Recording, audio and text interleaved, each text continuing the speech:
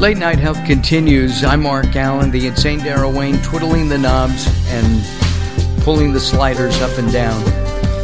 We used to call those pots. Are they still called pots? Faders. Faders. Now they're faders. They used to be pots, don't it? Potentiometers. That is about as technical as I ever get. Our guest this next segment of the show is Coach Derek Locklear. 15 years ago, with 5 kids, he started serving inner city kids in the LA area. Today, he reaches over 1,000 kids a week. Coach Derek, thank you for helping, and thank you for being on Late Night Health. Mark, I appreciate it, and yeah, definitely. Thank you for the opportunity.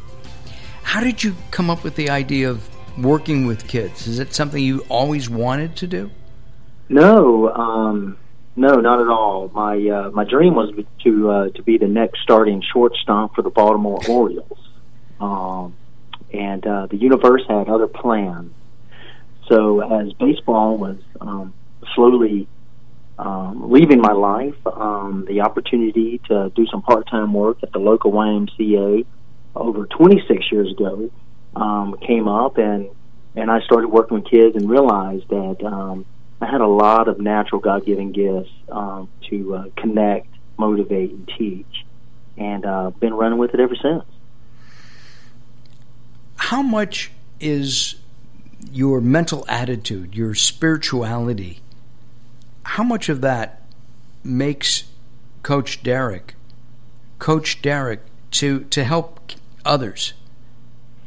Yeah, Mark, that's a great question. And I tell you, over the years, I have learned that you really can't help anyone unless you love yourself. And there have been times in my life where, I wasn't able to love myself. And so I would seek out opportunities to serve and help others to feel good. And the results weren't always as positive as they could be, or they could have been.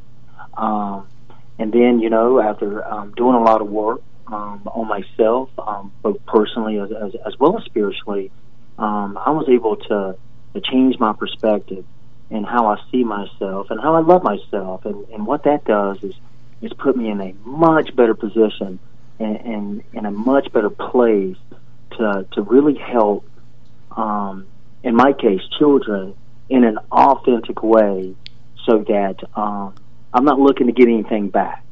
It is an absolute free gift. Therefore, I don't need anything from them. I'm just showing up for them. That would work with adults too, it would seem to me. That's a great... I tell you, you're right, Mark. Again, I can look back in relationships, whether it be friends, family, intimate relationships. If you don't show up in a place where you're able to love yourself, it's really hard to love others. Absolutely. In our first hour, we were talking with Robert Clancy, whose basic message is that love heals everything. And we talked to a breast cancer survivor who said, love is what got me through it from my family. And wow. And now we're ending our show with you saying, love is it. Love is the... Right? That's crazy. I mean, at the end of the day, right, Mark? If I don't have that, especially with children too, I mean, they can sense and they can pick up if you're just trying to fake it to make it, or if you're being authentic, and that's the one thing I love. Well, there's a couple things I love when it comes to working with children. One is they can see right through you, and if you're willing to look with them, and if you're willing to change, right? If you're willing to change, good things can happen. And two is how much I'm able to learn from them. But yeah, man. Well, then you are getting something from them.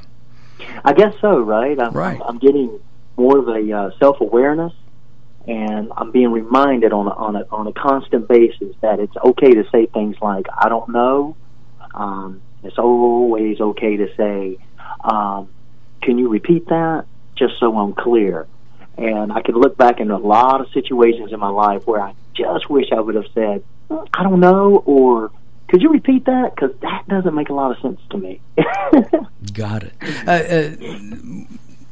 Do you miss baseball? Do you miss playing? Or do you play with the kids?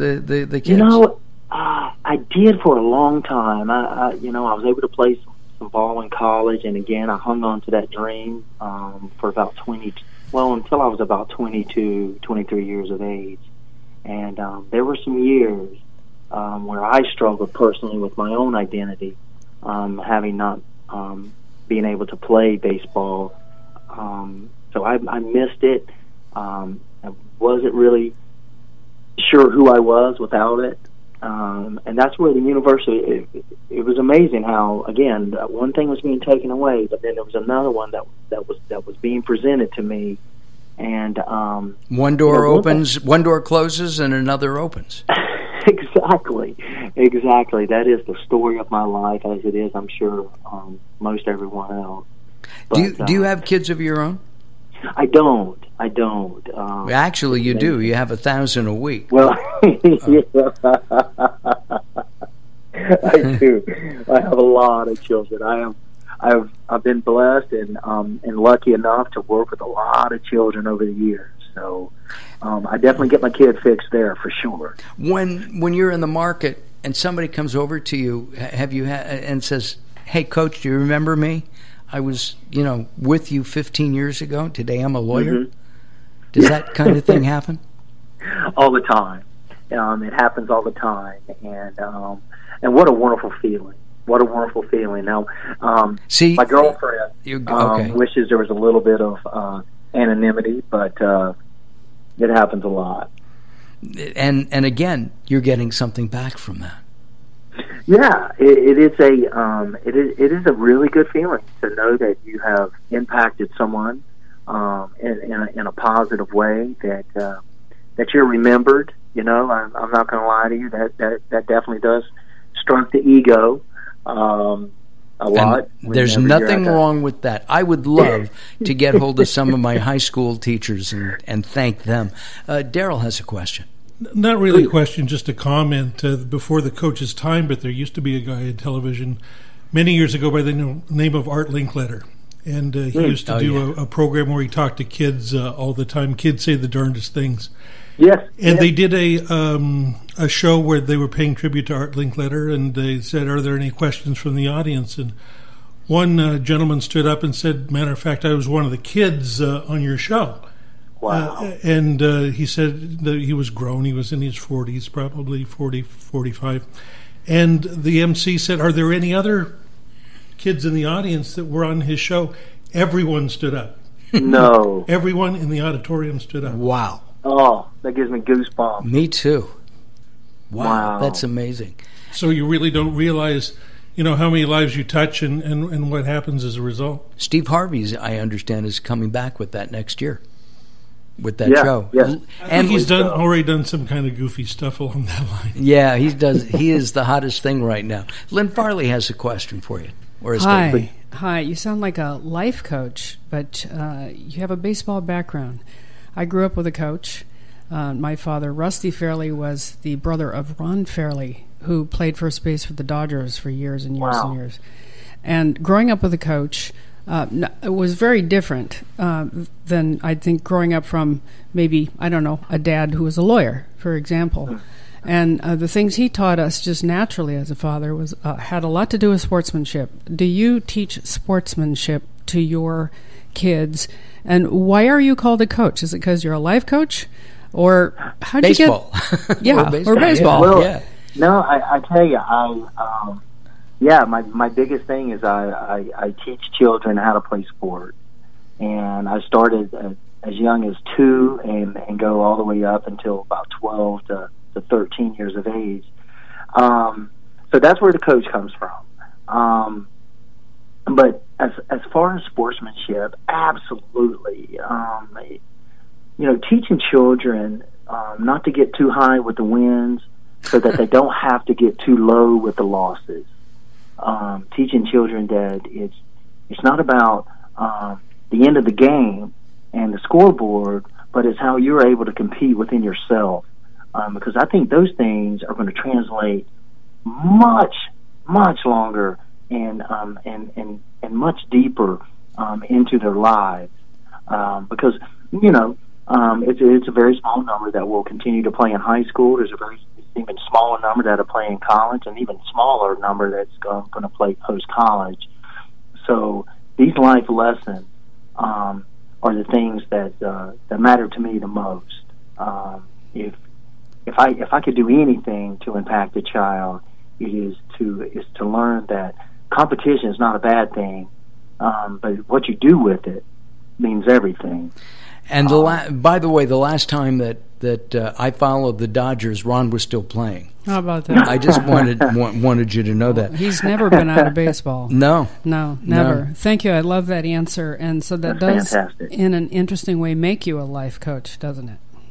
Yeah, I guess so. Right. I mean, even in my motto is field life lessons and inspiring field lessons. So we do it. That stuff matters. And it matters to me. Therefore, it matters to my staff. We don't cut any corners. We don't cut any corners to win, and we don't blame anyone when we lose. And that's we just try to be better next time. And then there's that, right? There's to know that there's going to be a next time, and it's not the end of the world. Therefore, there's no big deals. That's another thing that we say all the time, that these are no big deals. You can turn on the news at any point of any day, and you can listen to and watch a lot of much bigger deals than what we're doing. So. With all the kids that you see, and I'm assuming your staff as well, see 1,000 kids a week, are there any that are like the proverbial horse to water? You can lead a horse to water, you can't make them drink. Are there kids who are a little bit more challenged, and how do you work with them? Well, that's a very good question. The short answer is yes. There's a lot of challenges that children face, and I tell you, Mark, the one thing that I've realized, having done a lot of work on the west side of Los Angeles, where resources are unlimited, and the east side of Los Angeles, where there's not a lot of resources, is the one thing that they tend to have in common is the lack of fathers in their lives. The wealthy folks on the west side, their father's busy, creating that lifestyle. And then, of course, on the east side, they're not available for much different reasons. Right. So our job. I'm going to hold on a second. I'm going to stop you there. We're going to take a timeout, and we're going to talk about the mission, if you will, the job of Coach Derek, Inc. I'm Mark Alyn, along with the insane Darrell Wayne, Lynn Farley joining us as well. Don't go away. More coming up. Join us at LateNightHealth.com and Facebook.com/LateNightHealthRadio. Like us there, and I promise we'll like you back. How's that? More coming up as Late Night Health moves forward.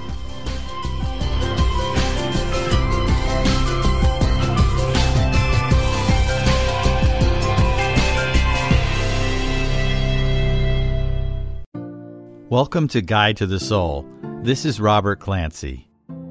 When your life's problems seem to rise and fall like the waves on a stormy ocean, let hope become your life raft and faith become your paddle.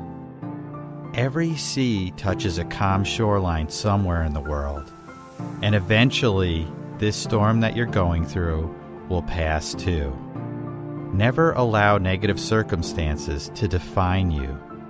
Whatever happens to you in life may be fated, and it certainly can't be changed after the fact. What you can change is how you feel about it and how you're going to let it affect you. Today is a brand new day, and as with any gift, share it with love and gratitude. For more inspiration from Robert Clancy, visit GuideToTheSoul.com or go to the Moments with Robert page on LateNightHealth.com. Are you being audited, and do you owe the IRS $10,000 or more in back taxes? Is the IRS threatening to take more of your money? Don't fight the IRS alone. The Tax Doctor is here to help you negotiate a lower tax bill. The IRS can freeze your assets and seize your bank accounts, but you can stop these IRS actions. The Tax Doctor will fight for you using industry secrets that can stop any IRS actions, eliminate penalties and interest, and reduce your past tax bill so you pay the IRS less. If you owe $10,000 or more in back taxes, call the Tax Doctor now for a free IRS audit emergency review. 800-663-5107. 800-663-5107. 800-663-5107. That's 800-663-5107.